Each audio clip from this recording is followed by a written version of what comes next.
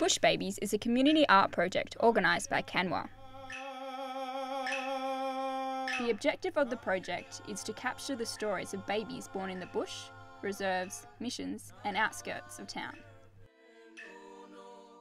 Michelle White, who is the project manager of the Bush Babies exhibition, tells us more about the initiative. So Bush Babies has been going for quite a few years. It's been in quite a few regions in the wheat belt, and the aim of Bush Babies is to record and capture the stories from elders and from people who were born in the bush. A lot of these simple Bush Baby stories exist because they had to live in the reserves, had to live in the missions on the outskirts of town. They weren't allowed to go into the hospital. And what we found in this Bush Babies project, that by just using this very, very simple idea of getting people to tell us and share their Bush Babies stories, we're giving them the space to talk about some of the oppression and some of the things that they have lived through.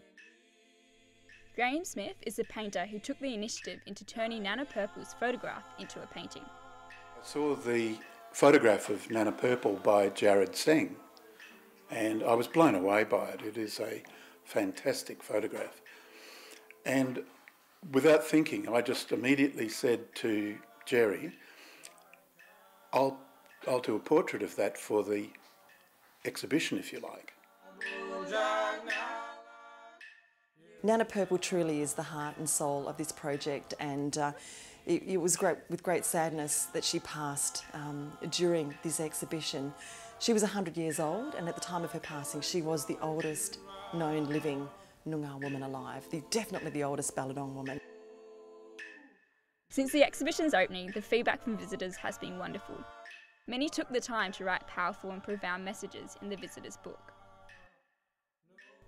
According to Michelle White, many of the Noongar people involved in the project say that they are both humbled and honoured to see their stories presented in such a beautiful way.